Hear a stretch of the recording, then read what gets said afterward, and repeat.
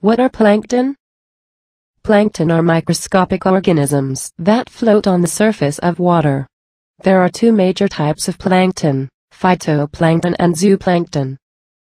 Phytoplankton are microscopic plants that are found near the surface of the water where there is plenty of sunlight to support photosynthesis.